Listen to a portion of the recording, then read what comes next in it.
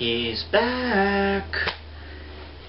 After being gone for 2 weeks, I got a new laptop. My old computer just decided to take a dump on me, so I got a new laptop here. Has a webcam. I have not even figured out how to use the webcam yet. Shouldn't be too hard. I just haven't gotten around to it. But coming off of a 5-day weekend now, I rented a movie from Netflix last week, and I was really looking forward to watching it over the weekend. I was like, man, I got a 5-day weekend. I got this movie. I heard so much about it. It sounds really cool.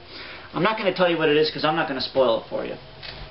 But so I'm at work, my last day of work last week, and I was talking to some guy. I was like, yeah, man, I got this movie. And, you know, we're talking about some movies and stuff, and along comes this lady. And I don't like to talk to this. She's the kind of lady that likes to ruin things for people. She just likes to make things rough on people. For instance, a few months back, actually it was probably only a month ago, someone in processing messed something up and shut the entire operation down for about an hour. And right away, as soon as she found out who it was, she went around from person to person saying, hey, did you hear what Brad did? Hey, Brad did it. Hey, did you hear what Brad did? Hey, Brad. Right? She's one of those types of people. So I knew as soon as she came up, no. And she hears us talking about this movie, and right away, all right, this movie I've been waiting to see. I got it from Netflix. I'm looking forward to watching it this weekend. Right away, she says, oh, I wanted to see that too until I found out that he dies at the end. Thanks a lot. You know, I don't promote violence against women, but sometimes somebody just needs a good clock, and, you know, completely ruined my weekend because, yeah, he died at the end, you know. So I went to Big Lots yesterday and picked up some cool movies. Every once in a while I go in there and, you know, they beef up their DVD collections again, or, yeah, collections. They beef up their selections again. Picked up Waterman. This is the classic blaxploitation movie. Not really blaxploitation, just kind of a black comedy.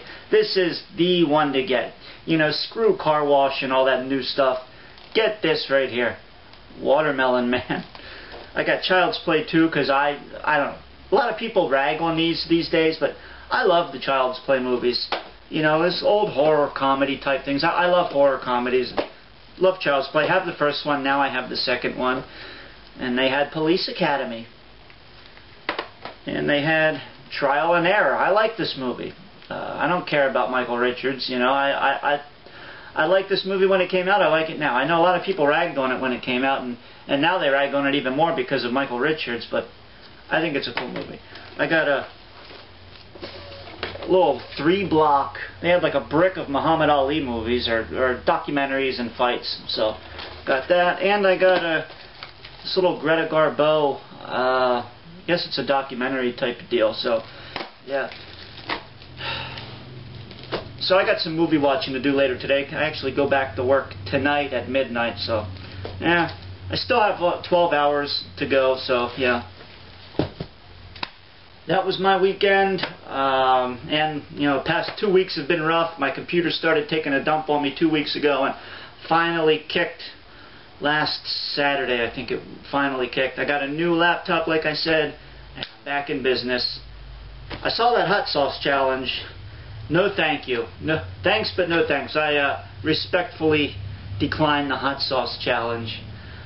I don't keep standard hot sauces around the house. Tabasco I don't like. I mean, it's not hot. I just don't like the flavor.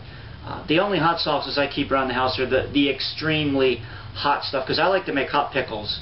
And I get the type of hot sauces where you open a jar of pickles, you put like 3 drops in, you let it set for a few weeks, and they just become intensely hot. You know, I get the kind of hot sauce where like 1 or 2 drops will just destroy you.